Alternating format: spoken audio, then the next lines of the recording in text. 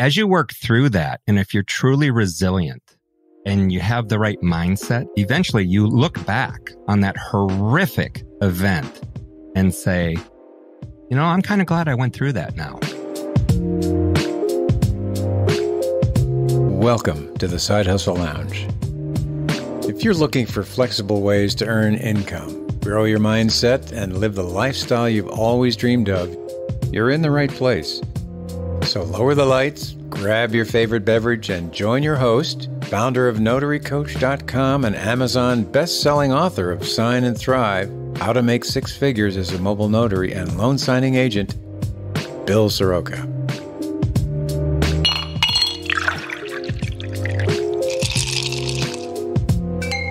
Cheers, and welcome to my guest today, Todd Snively, a $100 million entrepreneur and CEO of Expert University, plus author of the Amazon Code. Todd, thank you so much for being here. How's it going today? Well, it couldn't be going any better. And thanks for having me. It's always my privilege. Well, it seriously is mine as well. I just finished reading your book, The Amazon Code, How to Make Millions Selling Products Amazon Already Loves. And I just wanted to say thank you for writing it, because that was so refreshing to get a book that delivers the goods and cuts through some of the bullshit out there, because I had kind of written off selling on Amazon because it seemed like there were so many gimmicky and slimy businesses and courses out there. And your book kind of, it definitely got my wheels turning, and it got me more excited about jumping into that Amazon game. I love hearing you say that, because you're right. There's so many true con men out there right now. And they, you know, I blame a lot of those gurus that are out there pitching the programs on how to sell ice cubes to Eskimos, kind of a thing. You know, that it's all about selling. It's all sizzle and no steak.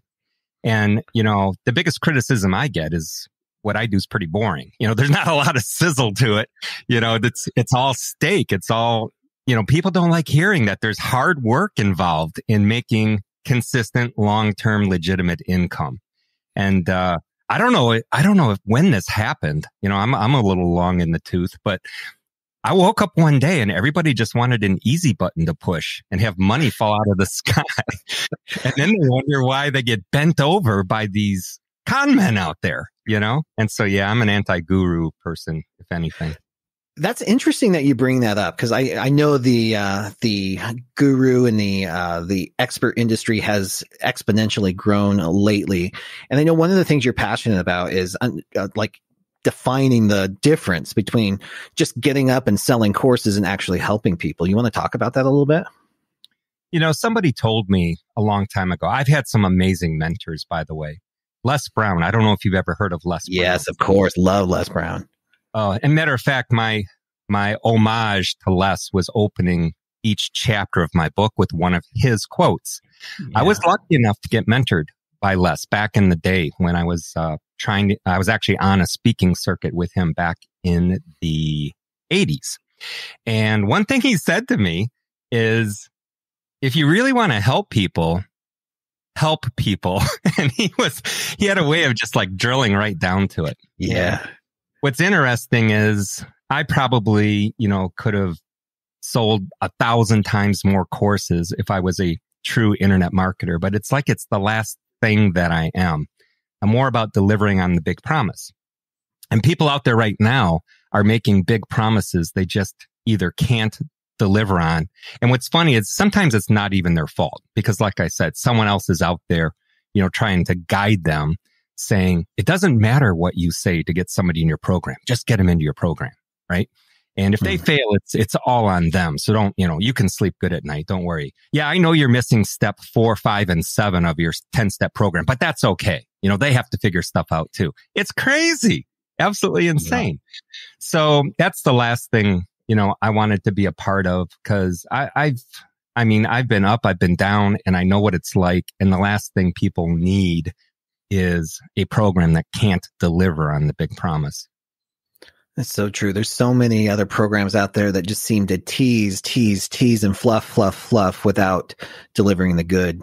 You know, so you were, just talking about Amazon specifically. There's this huge scam out there right now. It was actually started by a guy named Stephen Mayer. His company was Valiant Consulting.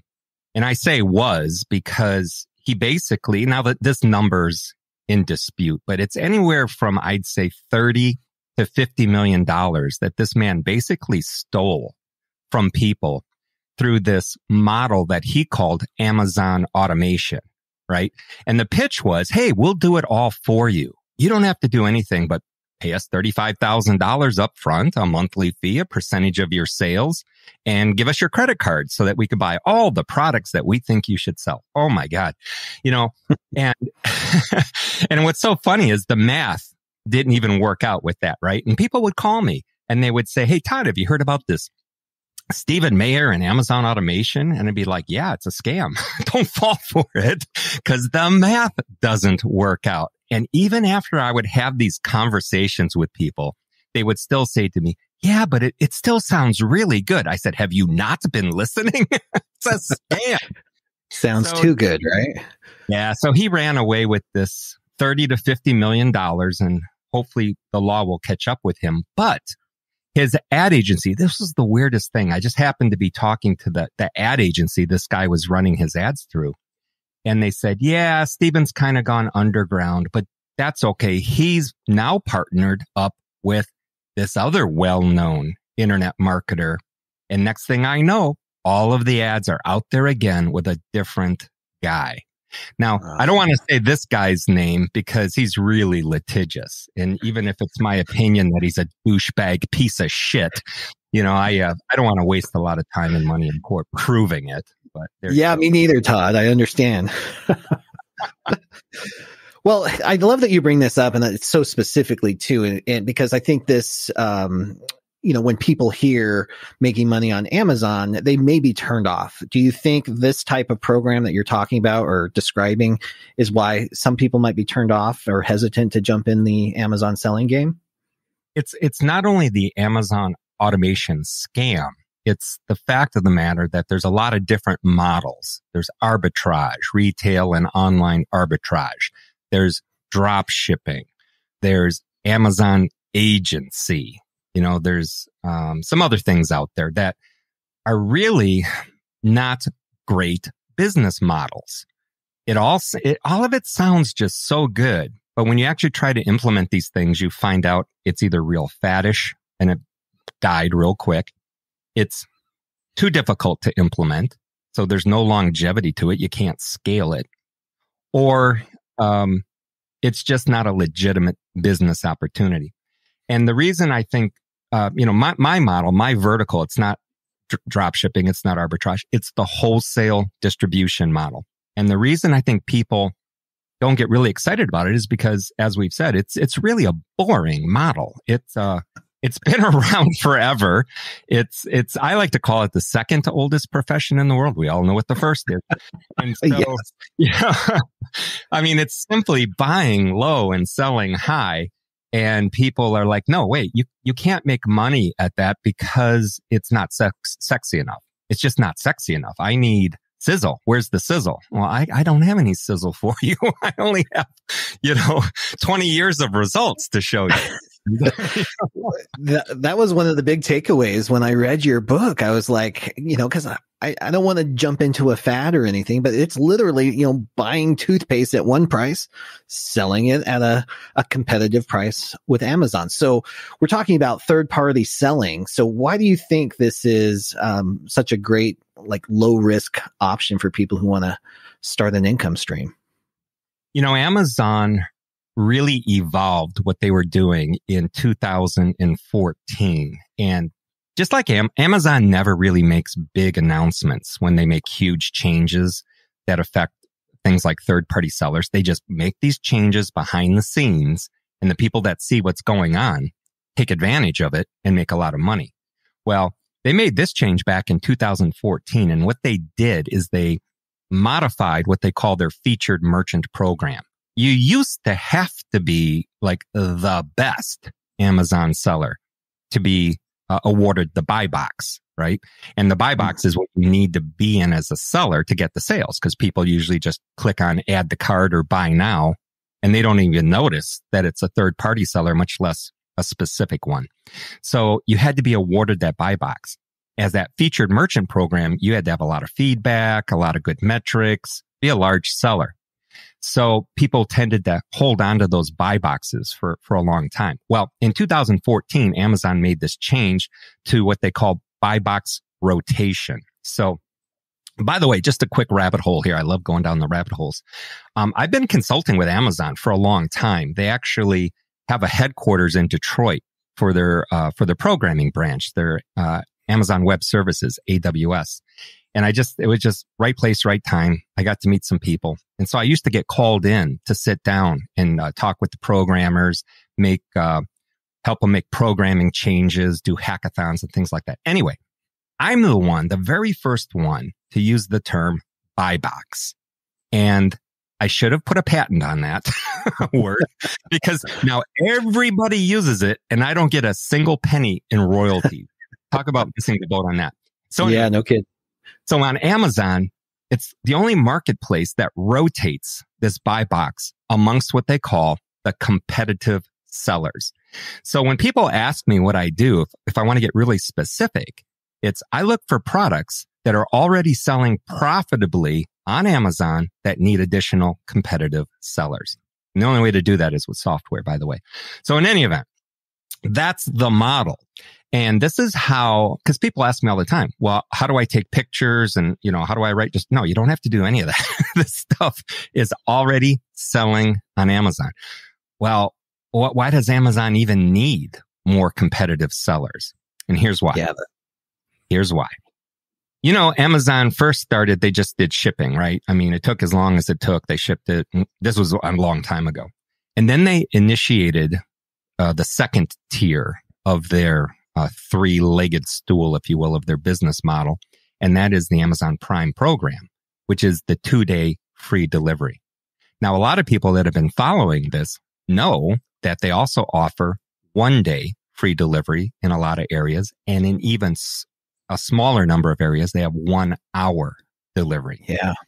Amazon's goal is to have 1-hour delivery for most everything they sell everywhere in the United States. And the only way they can do that is by having proper inventory allocation amongst all of their distribution centers. When I started selling on Amazon, there were 6 FBA warehouses in the United States. And I forget the number now, but I think it's got to be near 200 at this point. Wow. A crazy number. So their goal is to get that delivery cost down by having the inventory as close as possible to the people that are buying that. So what they do is they get as many sellers as possible so that they don't run out of stock and they have that stock spread around the country. And eventually they'll be lowering their delivery times. They made the other thing, this is really cool. A lot of people don't know this. They think Amazon sells all these products, right? Now, Amazon does sell approximately 12,000 products on the Amazon marketplace. But guess how many total products are available for sale? The last time I checked, it was over 500 million products. And only 12,000 are sold by Amazon. And that number is actually dropping because Amazon did a study a couple of years ago. And Jeff Bezos even talked about this in his annual letter to his shareholders back then, that us third-party sellers were kicking their first-party butt in inventory management, picking good products to sell that customers wanted, and restocking, just keeping everything in stock and whatnot. Third-party sellers did a better job than Amazon. It used to be, I'd be at a trade show. Love trade shows. There's another rabbit hole we can go down. But I was literally either talking to a brand or a distributor where an Amazon rep had just left or was standing behind me. They were trying to get all of these deals with all of these brands. And it was something that they literally failed miserably at. They just pissed brands off. Brands didn't want to deal with them anymore because they were so hard to deal with. They give them a big PO 1 month and then nothing for 5 months, despite saying, we're going to buy a lot from you all the time. So Amazon, Jeff Bezos finally figured out we suck at this inventory game. So let's just stick with the logistics, build the warehouses, build up the third-party selling platform. And third-party sellers is their third leg. They've got AWS, they've got the Prime program, and third-party selling. That's Amazon in a nutshell. So if you're not involved in the third-party selling program, you have decided not to partner with one of the largest companies in the world to work with a program that exists nowhere else. Yeah, that's pretty incredible. So how does it work? All right. So the way we do it, and this has evolved over time, but it's basically the exact same thing we've been doing since 2009, right? Is we'll go out and we'll find suppliers, wholesale distributors. There's about 265,000 of them in the United States. And you want to find the ones that are willing to work with online sellers, specifically Amazon sellers, and will sell to you at a price that you can make a profit at. So let's say I find a pet supply seller. I'll use Bradley Caldwell as an example. They're a large pet supply wholesaler. So you contact Bradley Caldwell and you open an account with them, a wholesale distribution account. They're going to sell to you at wholesale. They're going to give you a list of everything they have for sale. They're basically going to say, here, you can buy anything we have on this list. This is what we sell currently, and it'll have your price. So what we do is we take that file and we run it through software. And the software, we call it Wholesale Inspector, the software. And it analyzes every single one of those products in real time against the Amazon marketplace and brings back 40 different data points that are then all crunched and put through one of our proprietary algorithms to tell you what you should buy. The most profitable stuff that's going to turn the fastest. And this is why when people actually see this in action, they don't believe it because that part looks too easy, But the thing is sure. I didn't always have this software. All right, you picture me sitting in a freezing warehouse, going one by one, analyzing a product. Trying to find out of a list of 18,000 what I should buy.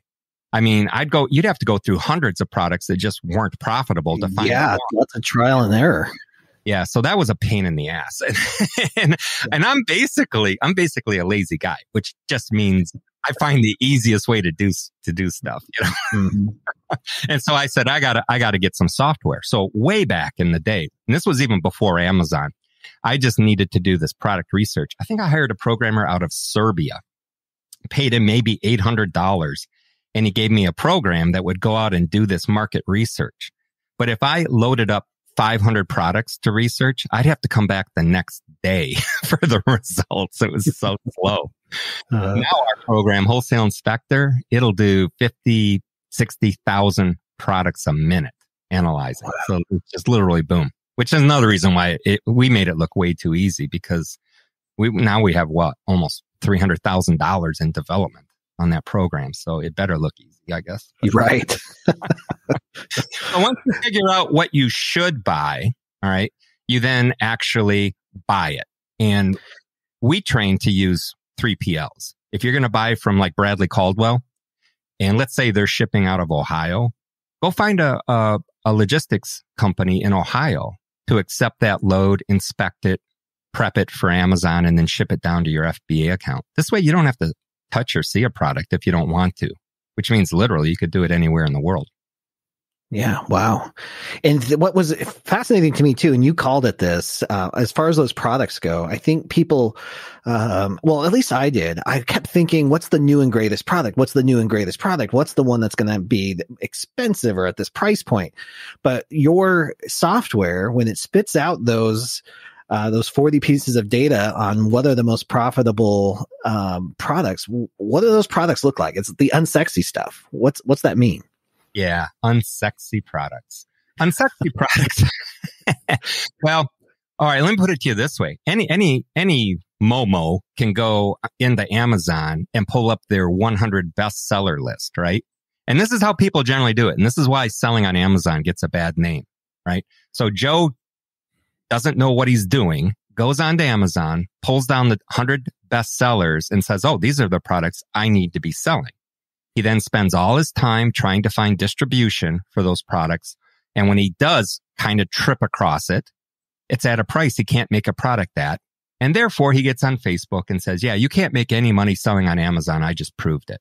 Fuck you. You know, this is the people that just, I don't know. It's crazy. Someone will see that on a Facebook feed and go, oh, yeah, okay, you can't make money selling on Amazon. And it just grinds me because it causes somebody who would have been really good at this to get knocked off a center. And that pisses me off more than anything.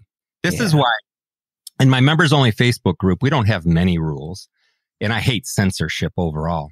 But the one rule I have is no negativity.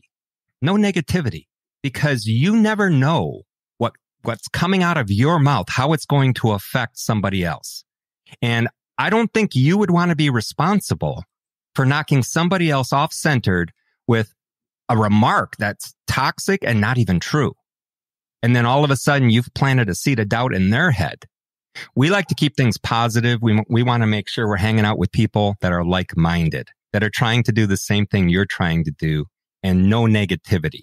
Because negativity, there's no place for negativity in an entrepreneurial journey. People totally agree. Yeah, you're going to have failures, you're going to make mistakes, but you have to keep going.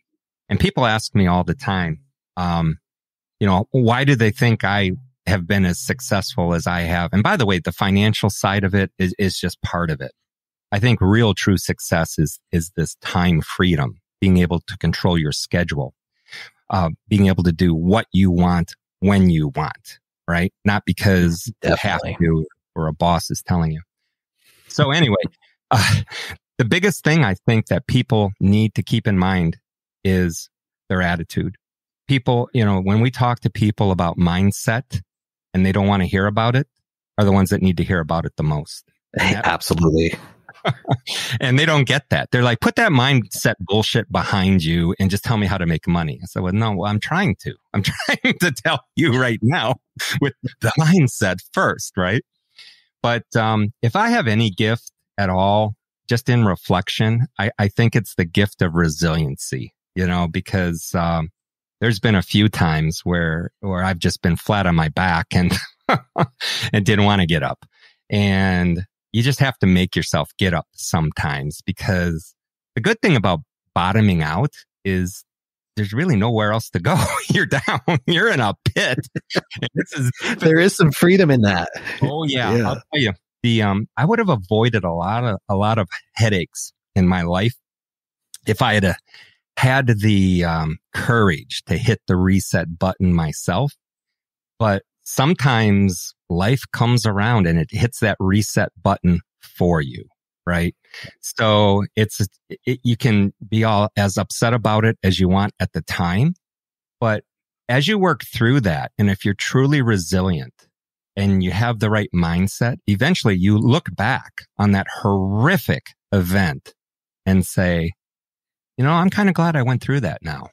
I'm so glad that you never sorry, go ahead. You never feel that way when you're going through it. And it takes time. The last time I was really down, I came out with some anger issues that once I really understood why I was mad, I was kind of mad because, to bottom line it, I put myself in a position that allowed other people to really fuck me up.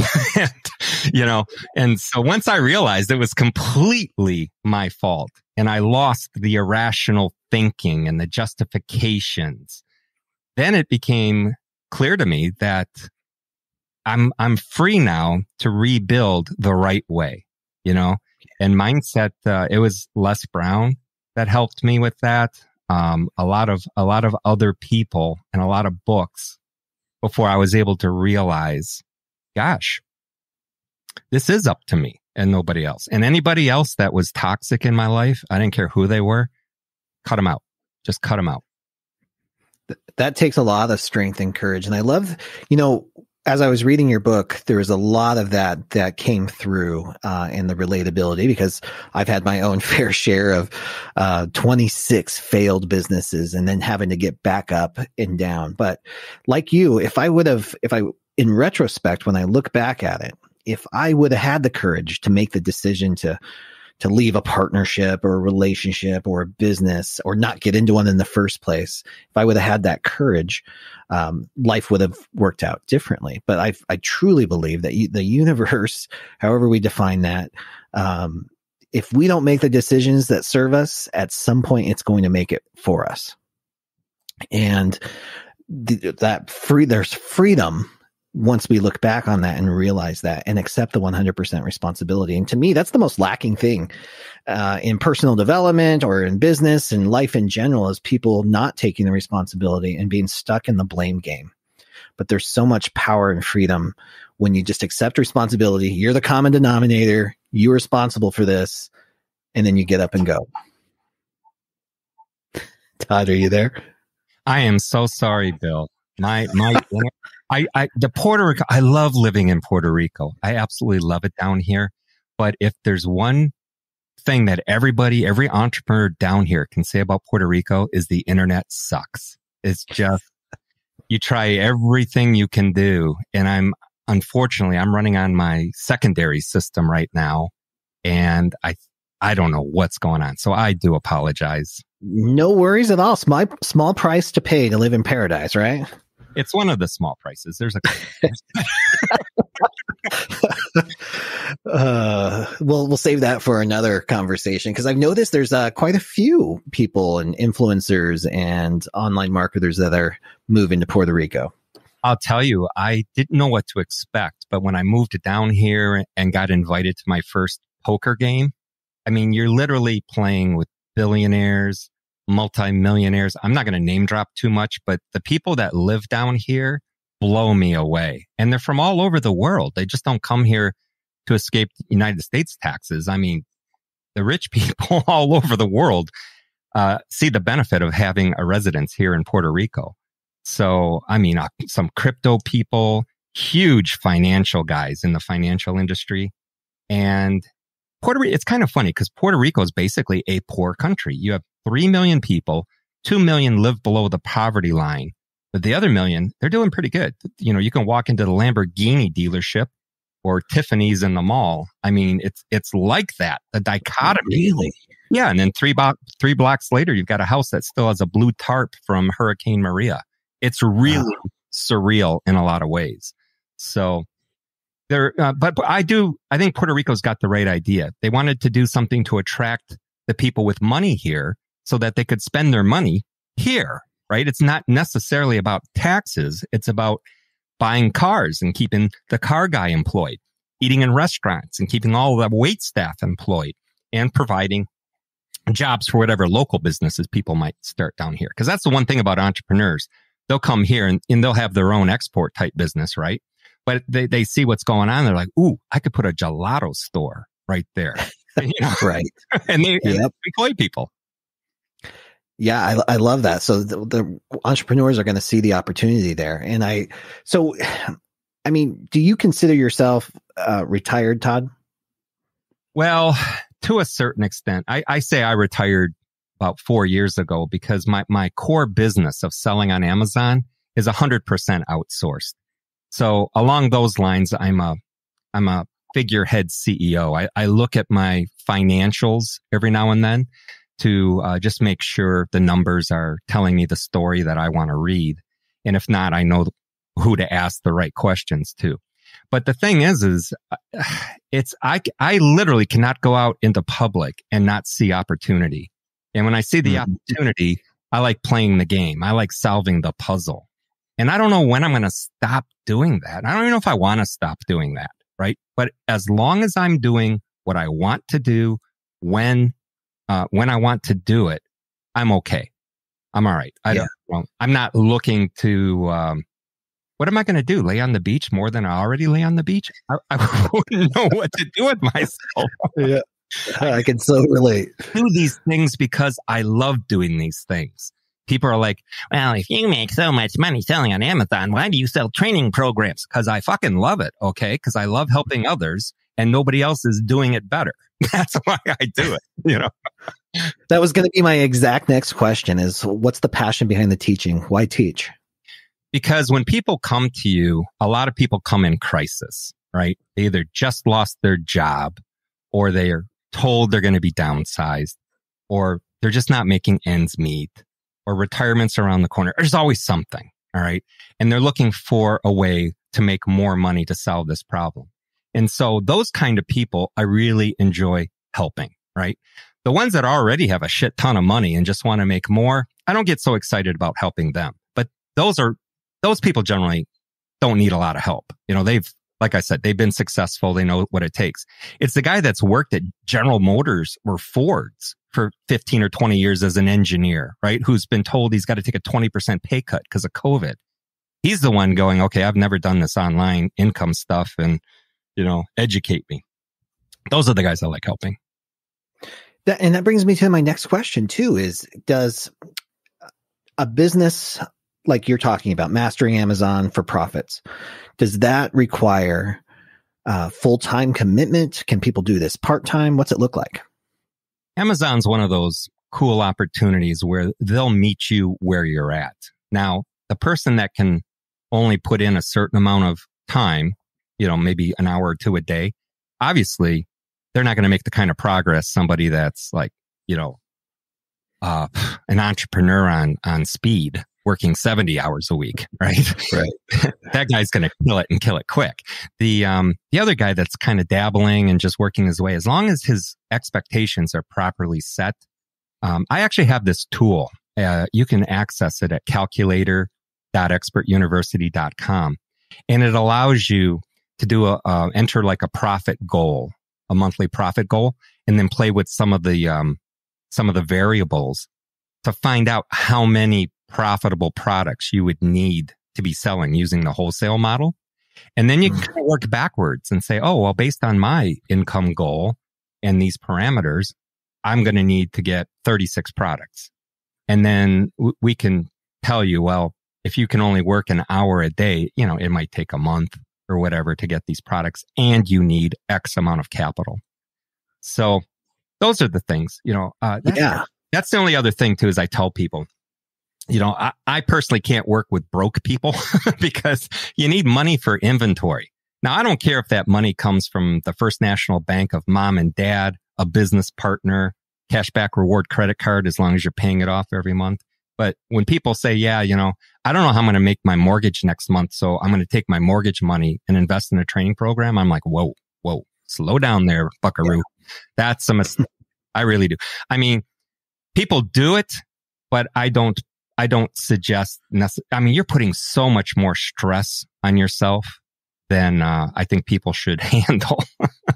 And it's much better if you have some resources and are not under an immediate time crunch. That's how you build a long-term, consistent, legitimate business. Totally agree, because if you come from too deep into desperation, it can backfire on you a little bit.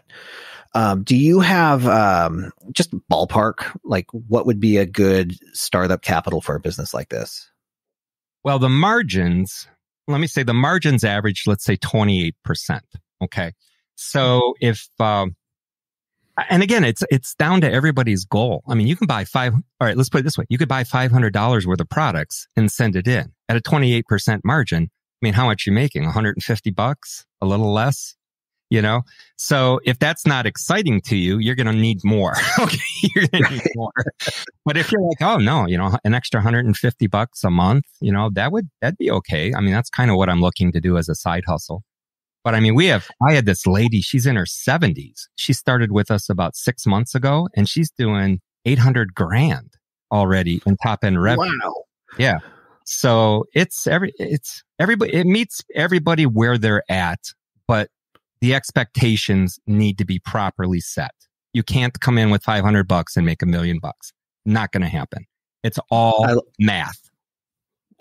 I love that. And there's, as I was reading your book, it was very clear that this is not get rich quick, but it is a systematic approach. It is just all math, which really appealed to that logical side of my brain. Now, for those that are listening and wondering if this is for me, let's talk about who is most likely to succeed in a business like this.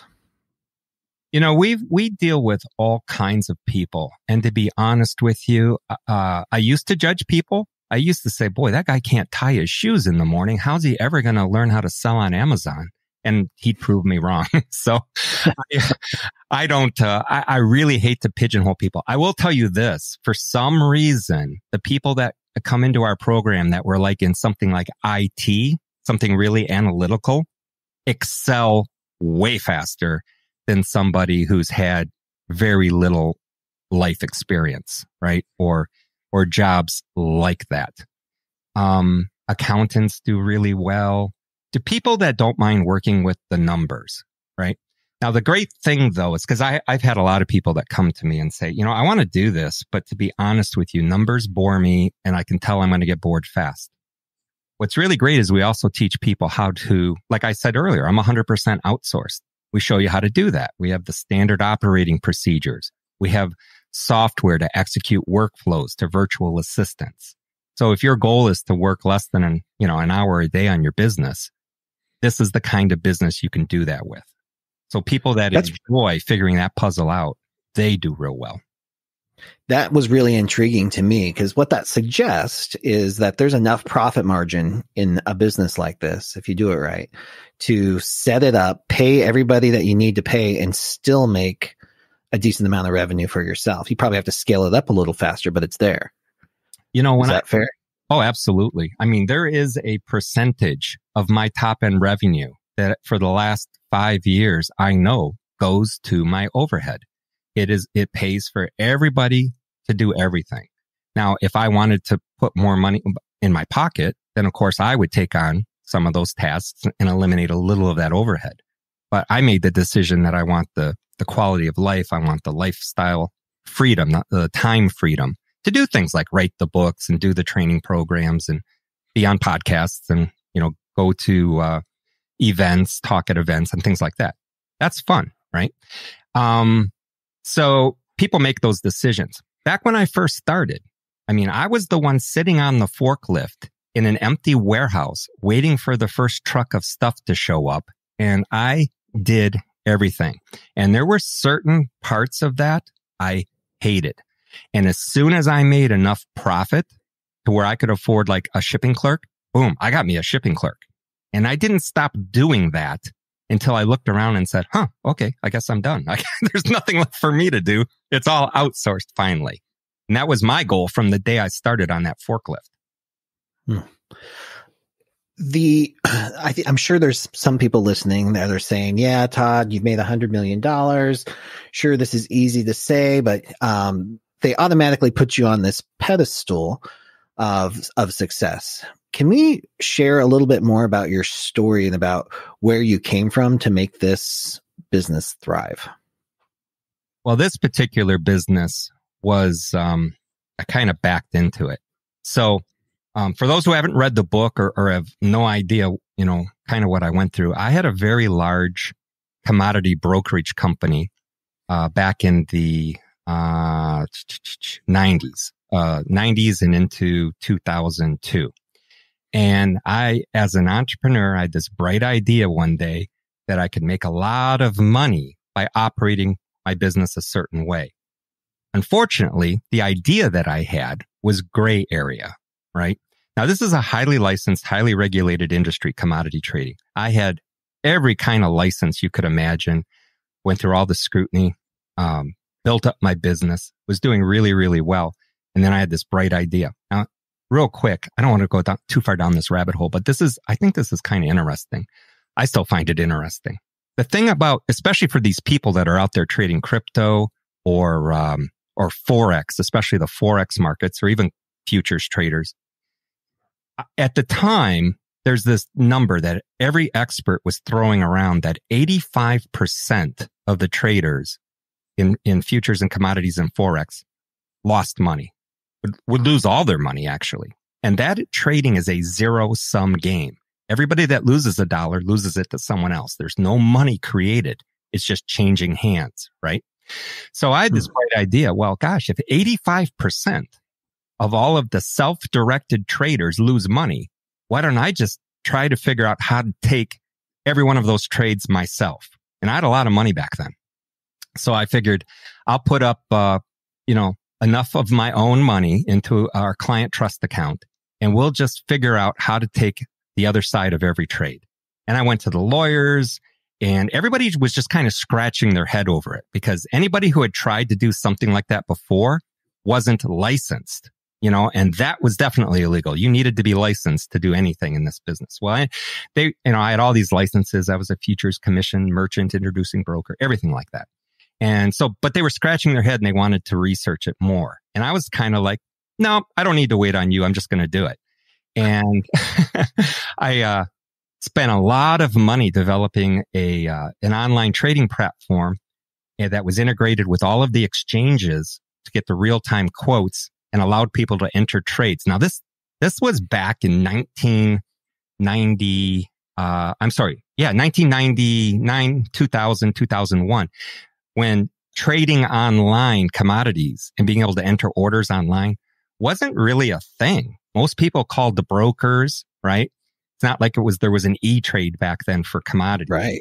So being that we were taking the other side of every trade, I bypassed a lot of the costs involved with trading through the exchanges and whatnot. And I passed that on to our customers. Another broker might charge $50 a trade. We were going to charge $5. And so we attracted a lot of customers. Well, because we grew so fast, we really drew the attention of the regulators, and they came in and they sat down and they looked at everything we were doing, and they still scratched their head and they said, you know what? We're not sure this is the right way to do this. We think maybe you need a bigger deposit. They were talking like a $2 million bond to put up and all that. And to be honest with you, it scared me a little bit. So I went ahead and I just shut down, and I was sending everybody their money back. And then the government came back in and said, why'd you shut down? I said, well, I got the impression you didn't like how I was doing business. And it just freaked them out. So long story short, that was February 2002. And when the government got involved after I had already closed down, they froze all my assets. They basically at that point decided I didn't have the right licensure. Maybe the contract was too complicated for people to understand. And they came after me like an 800-pound gorilla. And this was the time of Martha Stewart and John Madden. And they were looking for high profile, very expensive, a lot of money involved, white collar type of crimes to prosecute. And I really feel my lawyers told me I kind of got caught up in that, right? What typically might have been a small fine, and I could have even continued in the business, turned into, no, we're going to prosecute you. And I didn't get prosecuted until 2005. So anyway, February 2002, I am just literally shut down. They're saying they're going to take my house. I had to basically roll back the clock, and anybody who had lost money, I had to pay them back. So all of a sudden, I'm $2.2 million in debt, about to become homeless, don't have my licenses anymore, and I didn't have a clue what I was going to do. So one of my friends took me out to lunch, and he's like, he was trying to be helpful. He says, why don't you try, selling on eBay? Now I'm in like post-traumatic shock, and here's this offhanded comment. He's literally chewing on his sandwich, and in between bites, try selling on eBay. I hear that's a good thing. And I'm driving home thinking, no, I'm never going to do that. But then I get to the house, and we were like packing up and getting ready to move out. And I was walking around looking at all this stuff that we had accumulated. And I'm like, okay, maybe I should try this. So I listed a bunch of things for sale on eBay, and they all sold for more than I thought they would sell for. And I said, maybe there is something here. Because at that time, I was looking for easy, I was looking profitable, and something that wasn't federally regulated, because I, at that time, had no idea what was burned out on that. Yeah. Oh, yeah. I needed to simplify my life. So that was the turning point. I mean, we did $1.1 million in top end revenue that first year. And because everything was customer returned goods that I was buying, the margins were like 60%. So I'm able to pay my lawyer. I'm able to pay my restitution, but I'm still, this is going to sound funny, I'm still literally scrambling for money. I mean, when you owe 2.2 million, you owe your lawyer $650,000. And, I still laugh about that one because I had about the worst outcome one could have expected. No kidding. Oh yeah. No kidding. It was just like he kept saying, yeah, it's just bad timing, Todd. Nothing I can do about that. So anyway, it just, as the story goes, it just grew from there. And, one thing I don't really go into the book too much, but I'll tell you because I think this is important for your listeners, is around 2004, just a couple of years later, I had an offer to buy that business. Somebody wanted to buy that distribution business from me. All the infrastructure I'd set up, all the systems I had in place, and they wanted to buy it. And it was getting to the point where I was pretty sure I was going to go to prison. And I knew I didn't want to saddle my wife with like running this business. So I went ahead and I sold. And the other reason I sold is because at that time I had gotten involved with another profit center called AdSense, Google AdSense. Are you familiar with AdSense? Yeah, a little bit. Well, back in the day, back when I was doing it, it was the Wild West. You could create a web property about horses. Google would put the advertising on there, and when people came to your website and clicked on the ad, they shared the income with you. That was Google AdSense. Yeah. So I developed a piece of software. I ended up arrogantly calling it the Magic Money Machine, that would take a list of keywords, like 500 keywords, and create a 500-page website optimized for each of those keywords. Back then, you would just send a ping to the Google Spider, and because you were optimized, you were on page 1. And at one point, I had 2.4 million indexed pages in the Google search engine, and a ton of them were page 1 keywords. So all of a sudden now we're getting like 135,000 a month from Google AdSense. Wow. So then I got sentenced. In January 2005 to 5 years in federal penitentiary. And I knew because, we got the AdSense business where I'm still paying a ton of debts off. There's still the lawyers. There's still some restitution. But I'm starting to see, I'm getting out of this. I'm getting out of this huge hole. I pled guilty in January of 2005. I didn't get sentenced until August 2005. And they allowed me to self-report to prison in October 15th, 2005. And talk about a surreal experience there, driving your dumb ass to prison. But anyway, when I was inside, the Google basically did what is now known as a Google slap, and that AdSense income evaporated practically overnight. Well, we still had debts to pay and everything like that. By the time I got out, which was December 2008, I ended up serving 3 years and 3 days in prison. There was a little halfway house time and home confinement, but I was able to work. But at that time, we were down to I think we had $6,000 in the bank at that time when I was finally out and able to, pick a direction to go in. And as you read in the book, I ended up getting right back into the eBay business because I didn't know what to do. Right. And so I took the exact same business that I had started in March of 2002, sold it in 2004, restarted it in 2008, and ended up doing $3 million in the first 12 months after that. So that's what I've been doing since then, selling these products online. But I switched in 2009 to brand new products.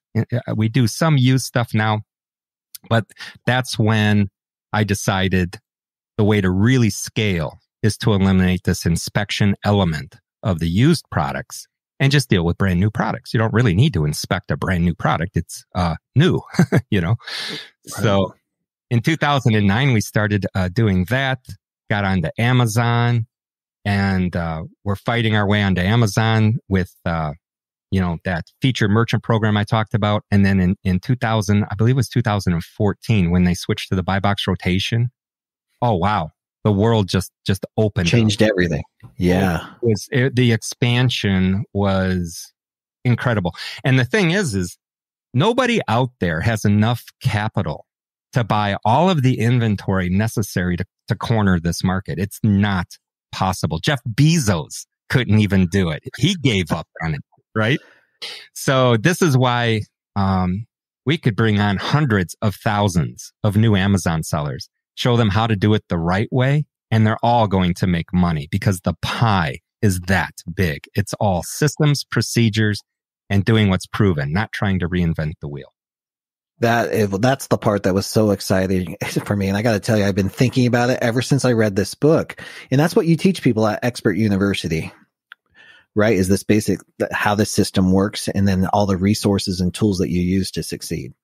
We actually have several online profit centers, but Amazon, far and beyond anything, is growing. And I don't know how you hate to say that COVID brought anything good into your life, but for online sellers, especially Amazon sellers, I mean, it took 7 years of sales and condensed it into about 6 months in 2020 last year.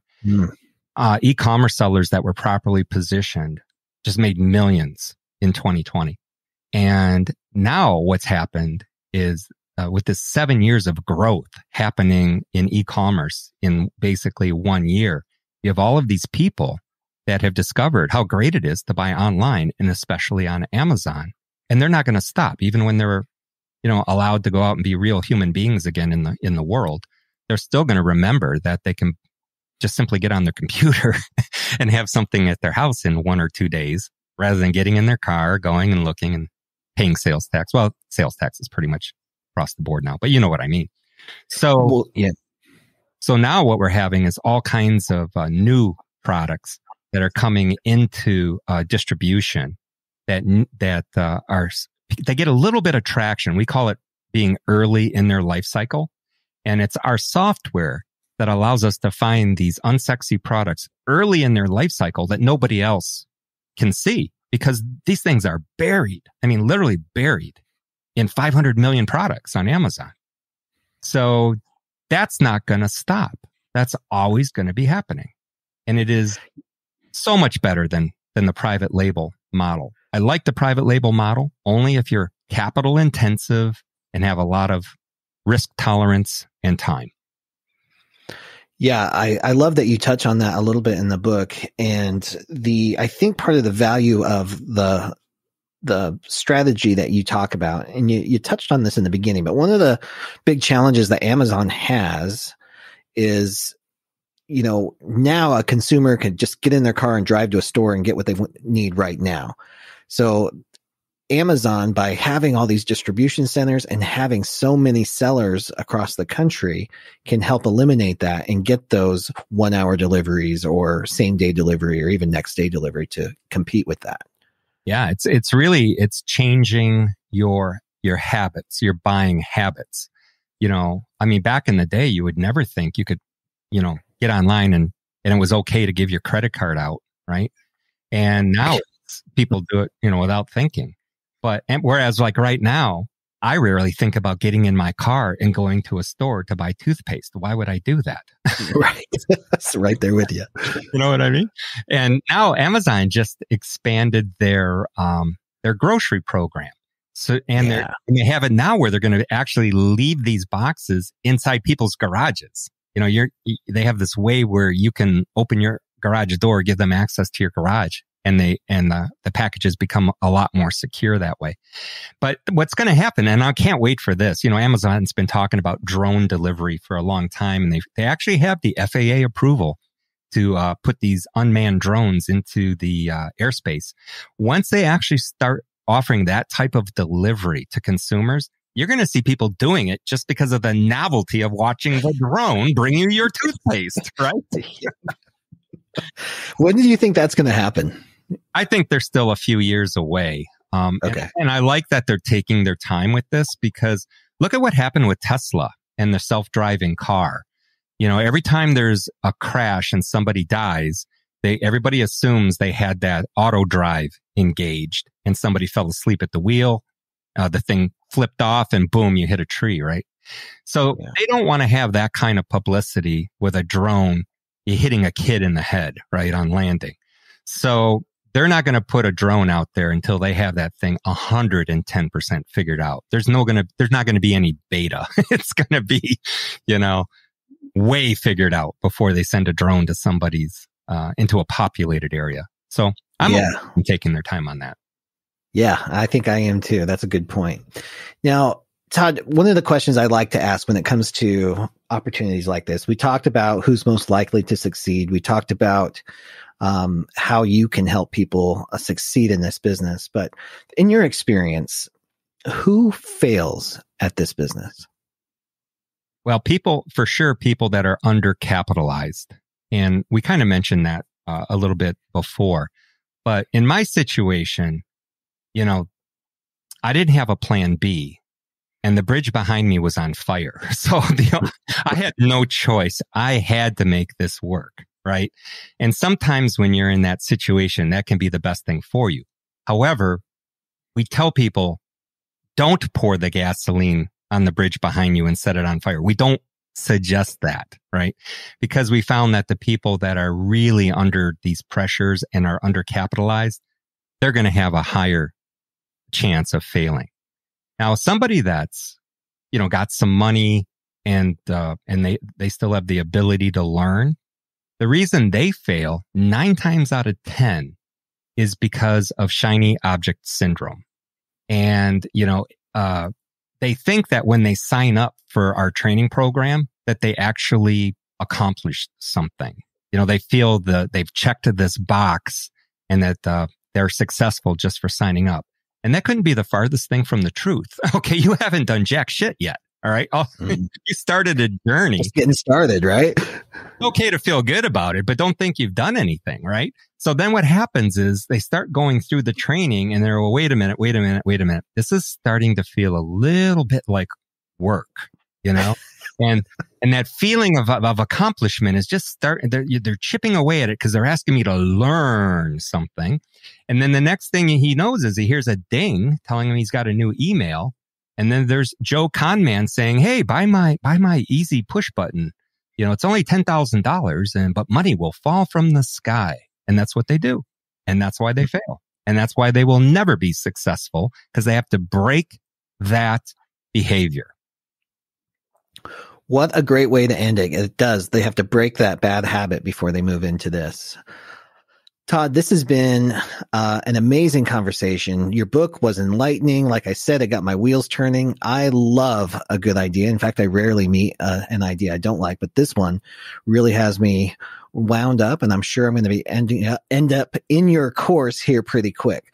Thank you so much for taking the time to hang out with us from beautiful Puerto Rico.